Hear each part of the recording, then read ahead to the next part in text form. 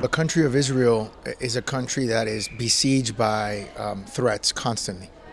And I think there's a much more heightened sense of security, a much more heightened sense of potential threats than there is sometimes in the United States, which is ironic because when you see a tragedy like the one that we experienced, I guess it was yesterday, and you see the loss of life and the pervasiveness of guns. It's a very gun culture down in the United States.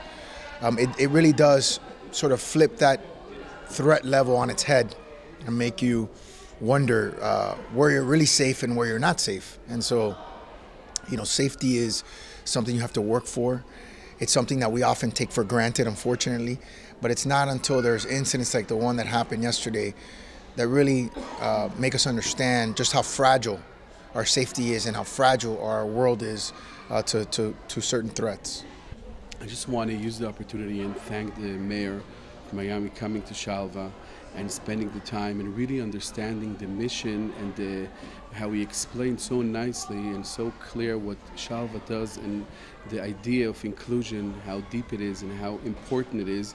And people like you coming here show and give the support, give us a lot of hope to really be able together to change the world. So I thank you very much, and it's difficult times in Florida. We're with you, and we believe that America will get over it and find the solutions.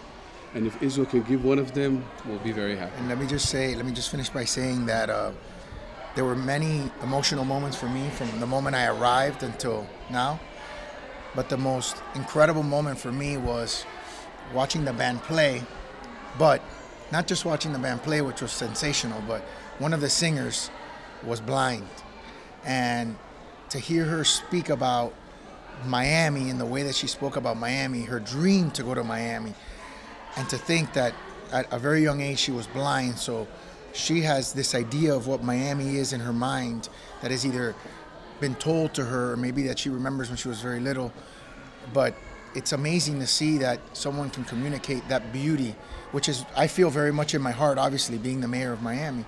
But the excitement and the joy over the prospect of potentially going to Miami for me was very touching.